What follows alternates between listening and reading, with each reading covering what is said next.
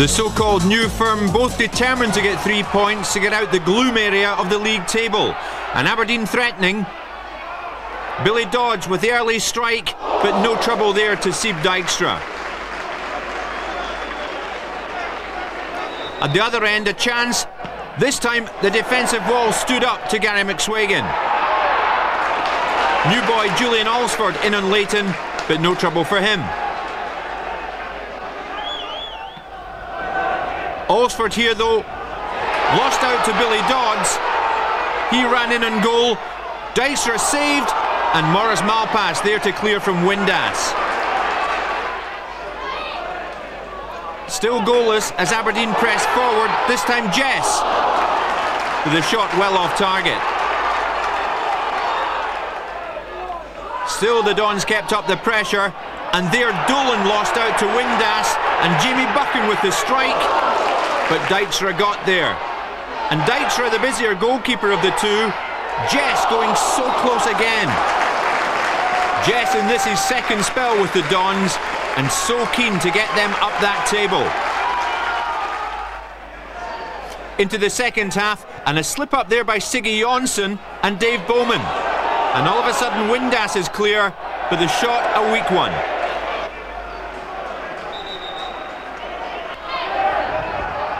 Substitute Rowson on the charge now. And watch out for a good shot from Dodds. That the closest anyone had come to scoring. Still it remained goalless. Windass picked out Stephen Glass. And there was Malpass on the line to clear it. So Malpass a hero there, but was he more of a villain here? Aberdeen fans on their feet, insisting he'd handled it. In replay, judge for yourself. Maybe Windass handled as well. It merited a booking in Mike McCurry's eyes. Jamie Buchan then with another strike for the Dons. Dijkstra couldn't hold it, Jonsson cleared. And Buchan again, this time picking out Glass, and a cracking shot, and a good save from Dijkstra. Still it was 0-0, and Tommy McLean preferred the action to be up the other end. And substitute Steve Thompson nearly won it for United. The header, and it's headed off the line by Buchan, and 0-0 this one finished. Well, in the second half we had a few half chances, and Sieb Dijkstra had a good save and Morris cleared one off the line, but no, we worked hard enough, and I can't fault the players' effort. Sometimes it's not about effort, it's a wee bit of brain, and I felt we didn't really try and pass in certain areas as well as what we could have. Some supporters, certainly Aberdeen supporters, will say maybe you were lucky to stay on with what looked like a handball incident.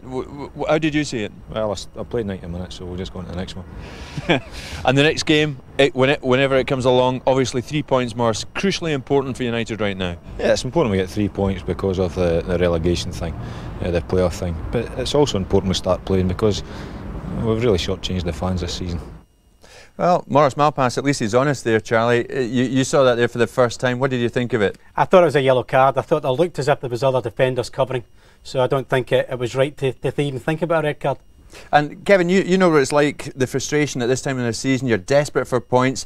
These two sides, quite uncharacteristically, are desperate for points. Yeah, that's right. I think with us winning yesterday, it puts a wee bit of pressure on the teams up above us. You know, we're gaining points on them, and with them not winning, they'll be under a wee bit of pressure, I would think. And is there a general feeling of disbelief that these two are where they are, United and Aberdeen? Yeah, that's right. They're billed as a new firm, and to be fair, I don't think any of the two managers will be pleased with what their performance like this season. You know, they're both down near the relegation. I think two teams like Aberdeen and Dundee United should be up near the top. Yeah, it's still in the melting pot, Charlie, isn't it? The two teams haven't been convincing at all, and I would go back to Aberdeen Rangers next Sunday if Hibs win. A vital game for Aberdeen. They might just feel the pressure as much as any.